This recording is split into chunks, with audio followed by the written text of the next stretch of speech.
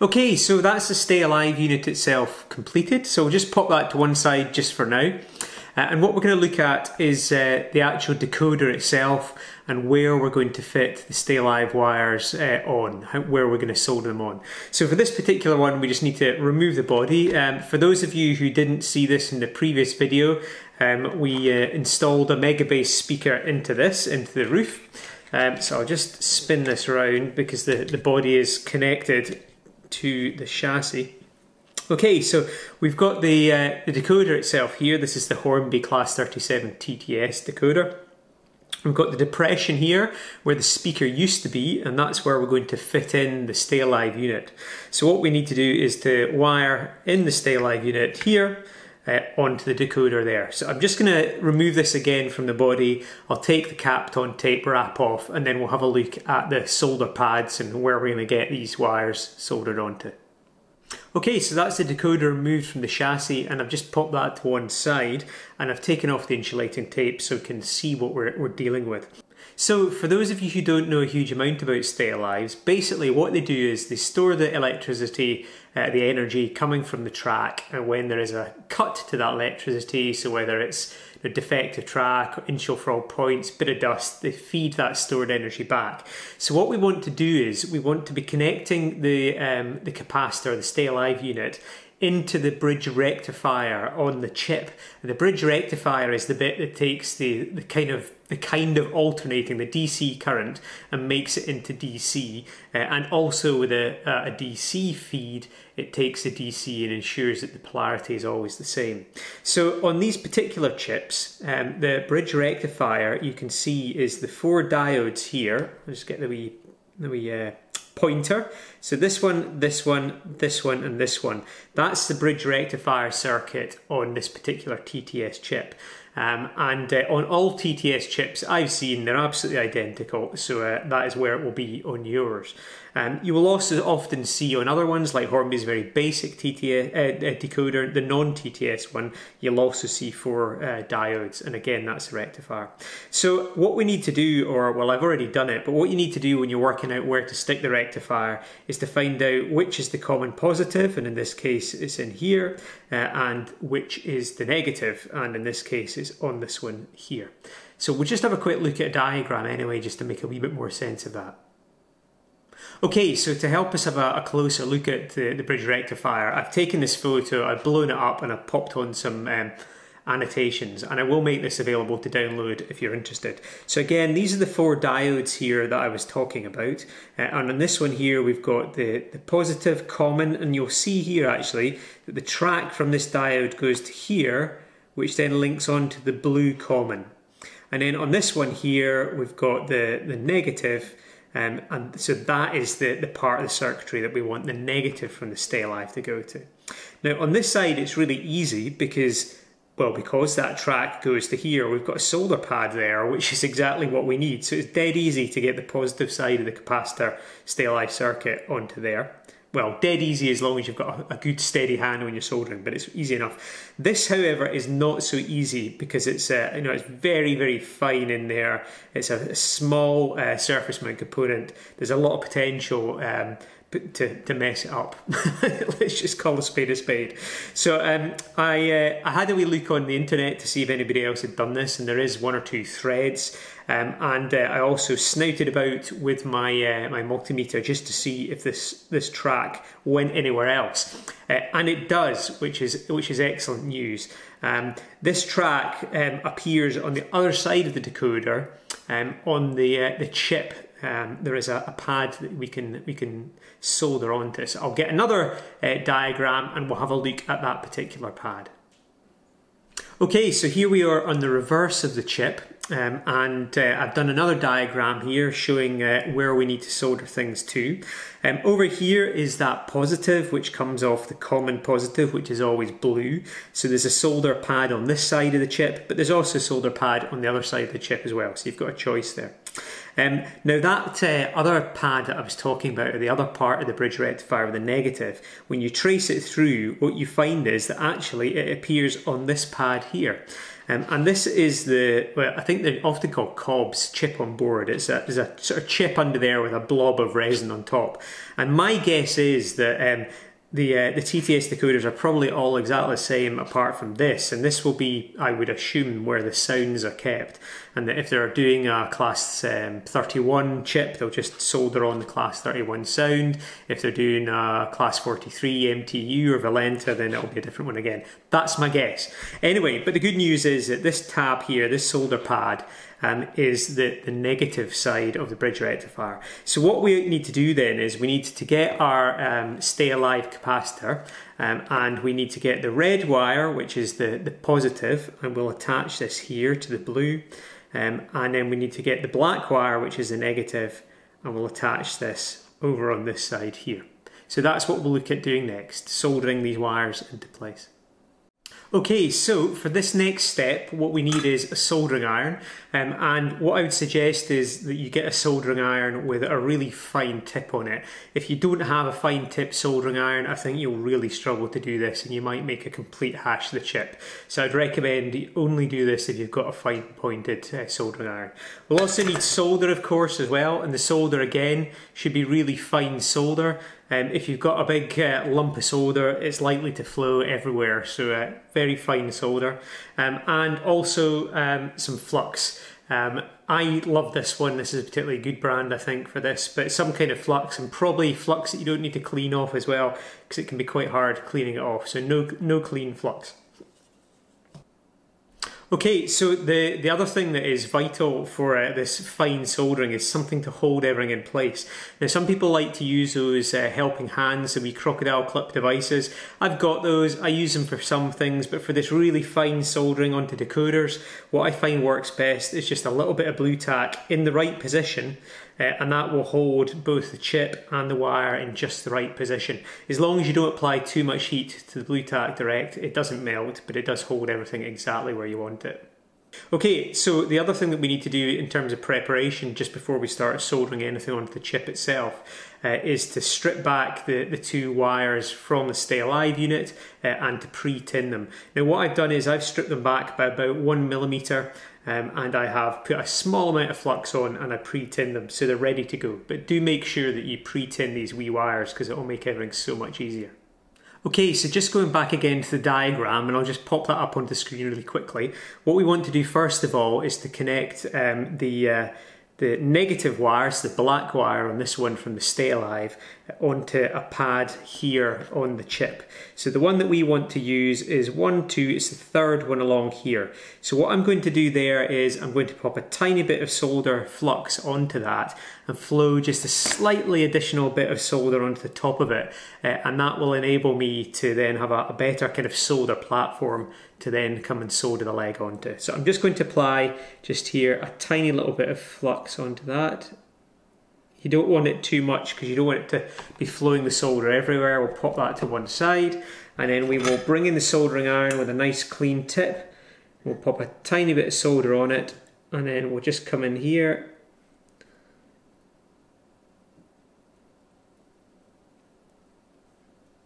and solder that one. There we go. Yeah, in fact, that's all we need. So all I've done is just popped a tiny additional bit of solder just on top of that, fresh solder, so that we'll be able to solder the wire on. And do make sure when you're doing this, if you want to do it, it's not an absolutely mandatory step, but if you do this, just don't get too much additional solder on. We're talking about really small amounts here. If you flow too much extra solder onto that, you might end up flowing it underneath this chip or onto other joints, and then it'll just get really messy and become a much bigger job. Okay, so now that we've got a little bit of additional solder on that tab, I brought in the negative wire from the stay alive unit and I have secured that into the exact position that we want it using a little bit of blue tack. And remember, this is a pre-tinned wire, and we have also added on some extra tinning to the solder tab. So all I'll do now is I will just get a very small amount of additional flux, and I'm just going to, again, a very small amount, not too much at all, and I'm just going to flow that over the top of the wire and also the tab, just a very small amount there. There we go. and that will just help this solder joint to form. The next stage is actually soldering, so fingers crossed, and let's get the iron onto it. Okay, so before I do any fine soldering work, I do like to really thoroughly clean the tip of the iron. And then I tend to put on a small amount of fresh solder as well, so it's just a tiny bit there, and that's all we really need. And then we bring in the soldering iron like this. Let me just apply a little bit of pressure here, and there we go. And that's it. That's all you need to do. And do hold the iron there for as short a period as possible, because there is a lot of sensitive electronics. But once you've got that solder on, you've got everything pre-tinned, you've got a wee bit of flux, just a wee touch with the soldering iron, and that's normally all that's required. Okay, so as I mentioned before, we could use the blue wire tab here, that common positive, but because there is another tab identical on the reverse, I think I'll probably use that, because I've got a feeling that if I try to solder on another wire onto this side, it'll probably make that blue one pop off. So I think what I'll do is I'll reverse this chip, and then we'll double check which pad we're going to solder onto on the reverse. Okay, so I've reversed the chip over, and just to remind ourselves, we want to take the common pad and attach this red wire to it. So the common pad is this one here, and again I'll pop the diagram back up on the screen just now while I'm talking, just so you can double check that. But there shouldn't be anything on this side that is soldered to this pad. So again, what I'm going to do is pop a little bit of flux on there, flow a little bit of fresh solder onto the top, and once I've done that, then we can bring in the red wire and solder that onto the pad. Okay, so that might not come across all that easily because it's really fine stuff we're doing here, but I've flowed a small blob of solder onto the top of the pad here. So what I'm now going to do is I'm going to probably just bend this wire very slightly, and I'm going to bring it in like this, so that these wires are all coming out the same direction, and I can wrap them all up together. But we will secure this into place, so again with some blue tack just into there, and we'll get it soldered onto that tab there. So I'll just get, off camera, I'll just get all the blue tack and stuff lined up so that we're ready to go with the next soldering stage. Okay, so we're just about there. I'm just using these little tweezers here just to get everything lined up exactly where we want it. I think what I'll probably do is take a little bit of the blue tack here, actually just pull it off the side there and just stick it behind this wire here, just to make sure everything is in exactly the right position in there. Just like that. There we go. Excellent. Now, there's bound to be lots of expert solderers out there, and I would never claim to be an expert solderer. You'll probably absolutely shudder at my use of blue tack, but honestly, I find this is the absolute best way to hold these things in exactly the right position so that you can come in and out with the soldering iron as quickly as possible and do as little damage as possible as well. So I would avoid using black tack. Black tack's way too sticky and you'll be forever trying to get things off, but a little bit of blue tack is absolutely ideal. So we've got all this lined up anyway, and what I'm going to do again is I'll come in with my liquid flux, tiny little bit of liquid flux here, really small amount, don't want to overdo it at all. In fact, there's too much on there. Generally, if you can see the flux, you've probably put too much on, so we'll just pop in a tiny little bit there. There we go, that's all we need. Pop that to one side there. Again, clean the tip of the soldering iron so it's nice and clean. I think with this one I'll flow in a little bit of fresh solder and then just clean that off again. There we go. And I'll pop a tiny little bit of fresh solder on the end. That's all we need. Okay, so in we go, and hopefully we'll get this one first time as well.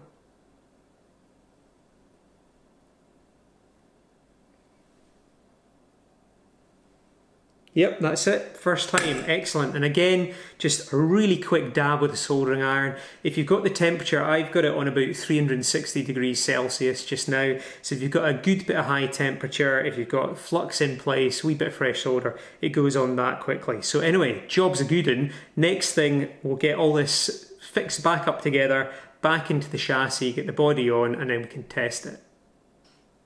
Okay, so that is most of the blue tack removed out of the way, and we have released the decoder. I've just double checked visually the solder joints and they look fine. So what I'm just going to quickly do is just to probe about with my multimeter just set on resistance, or the bleeper continuity.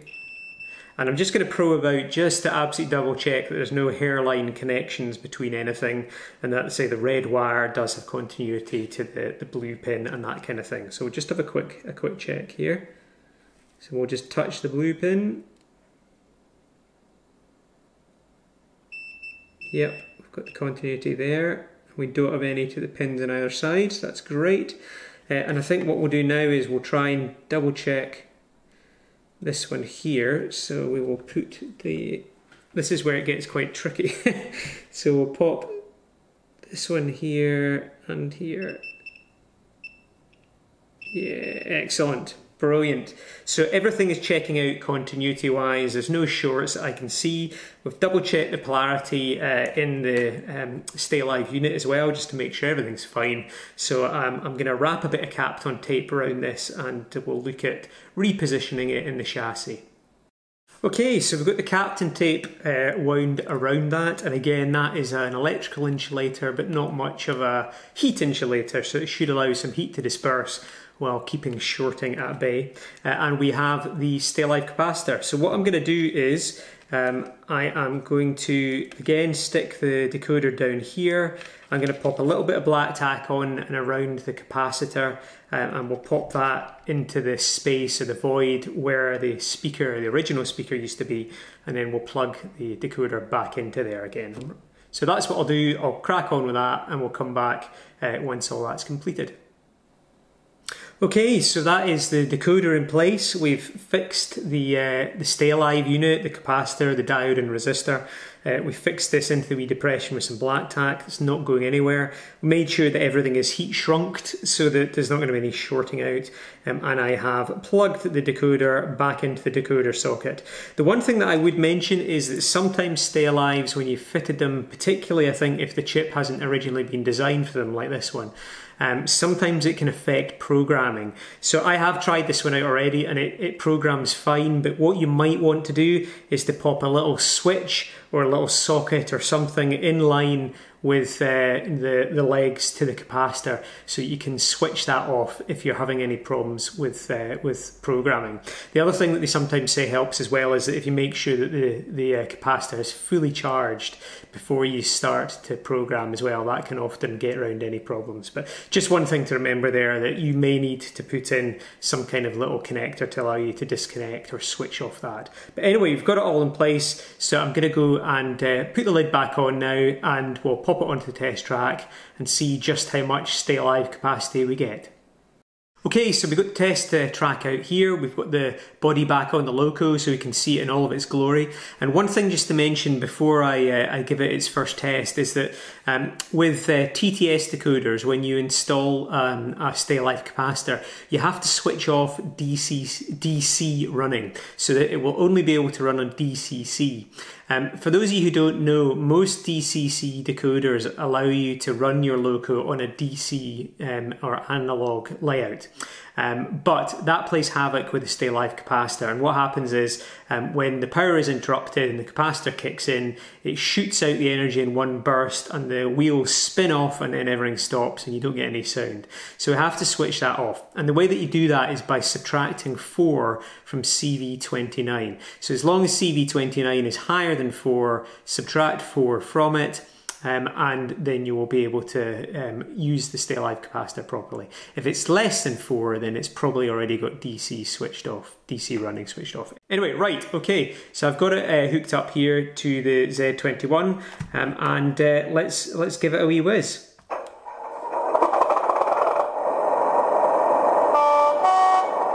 Okay, so we'll get a bit of motion going.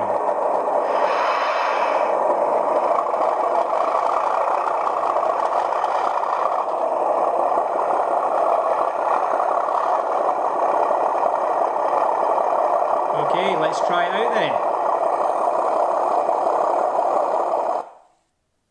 Excellent, so we'll do it again, we'll work out how long that was. Let it charge up fully. Okay, 1 elephant, 2 elephant, 3 elephant.